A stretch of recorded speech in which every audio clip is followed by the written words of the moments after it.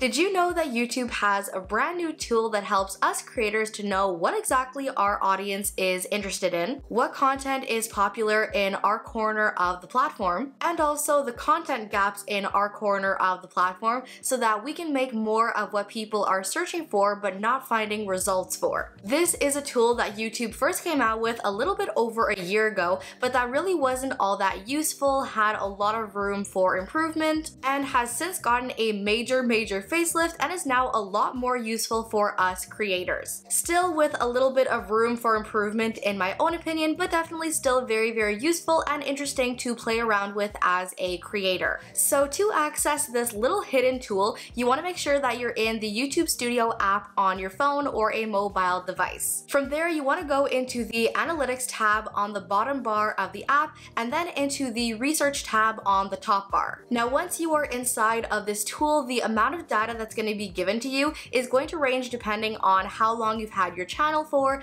your audience size, and basically how much data YouTube has been able to gather when it comes to your audience's engagement on the platform. I did a little bit of messing around with this tool on both this current channel and also in an active channel that has no videos posted, no subscribers, and no data. And while the results on both of these channels were very different, the tool still does work very similarly for everybody. But just be aware that the data and information that YouTube gives you does depend on those different factors. So at the very top of this Research tab, you're going to see a little search bar that says Explore Topics. In here, you can search for literally any video topic you want, whether that's video editing, whether that is college, high school, dogs and pets, Disney World, literally whatever you create videos or content about. So let's say, for example, I was a Disney World creator. I watched so many of those channels and videos when I was planning my trip, so I know there are a ton of channels out there about that topic and a whole lot of content. So if I go ahead and search for Disney World, it's going to bring up a whole ton of search terms that are related to Disney World. But to get the most amount of data possible, I'm going to stay with a search term that is more broad and more general, and I'm going to stick with just Disney World. So after you perform this search, at the very top of the page, you're going to see your audience's interest in this topic. Of course, because I'm not a Disney World creator, I don't make any videos on my channel about Disney,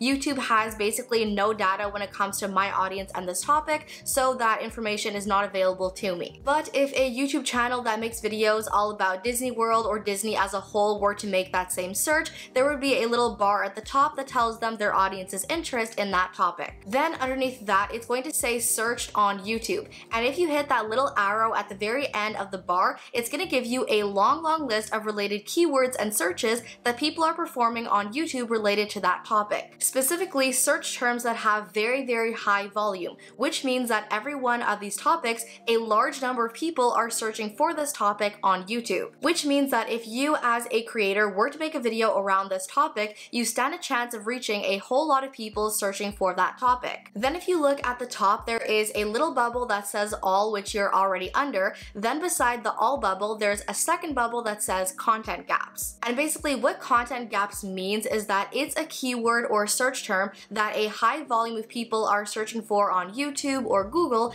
but that there aren't enough video results out there actually covering, which is a golden opportunity for us creators, because if a high volume of people are searching for any given topic or search term and there aren't really any videos out there answering that question or giving them the content they're looking for, that is a golden opportunity for you to make a video about that topic and get that volume. As I've discussed in so many of my videos all about SEO, search engine optimization, the winning combo you always want to be reaching for is high search volume and low competition. And by these search terms being under content gaps, that's exactly what they are. It's a topic a lot of people are searching for that has next to no competition. And this is a tool that you can really play around with because it has unlimited searches. You could literally spend all day searching for topics and search terms in this tool and just come up with so many search terms and topics and things that your target audience is searching for. Then back over on the main page of the Research tab, this is where you get a lot more information specific to your audience. As you scroll down the main page, you're going to see top searches,